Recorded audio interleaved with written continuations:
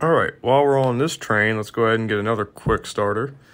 The statement reads, show that the standing wave fz of t equals a sine of kz cosine kvt satisfies the wave equation, and express it as a sum of waves traveling to the left and a wave traveling to the right.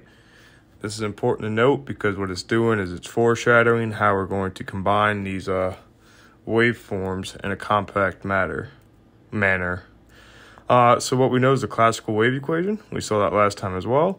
And we see that the most general solution to the wave equations, or some wave style, where z is the propagation direction and z of t, or z is the direction that the wave is traveling on, like the z-axis, and negative vt plus vt is the propagation direction, so left or right. Let's just go ahead and start by computing the derivatives. We see that the left-hand side is pretty quick to deal with, as is the right-hand side. We just got a couple more things to cancel with the velocity terms. They cancel out pretty quick, and you see it does satisfy the wave equation.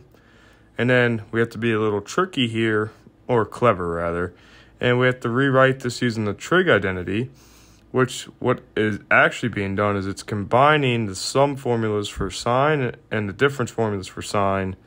Hence, while in the combining, we get sine alpha cosine beta, or two copies of those, hence the 1/2 on the sine alpha plus beta plus sine alpha minus beta term. So all we did was combine the sum and difference identities, and we just rewrote for what we wanted, which was sine alpha cosine beta. And with that, if we're clever, what we notice is that both the alpha and beta, since alpha is equal to kz and beta is equal to kvt, both have a k term. We factor that out in both of them.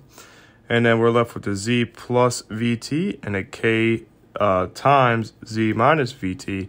And this is what our general solution looks like, or the most general. So pretty quick, pretty easy to deal with. But again, be ready to see a lot of sine and cosines in this chapter.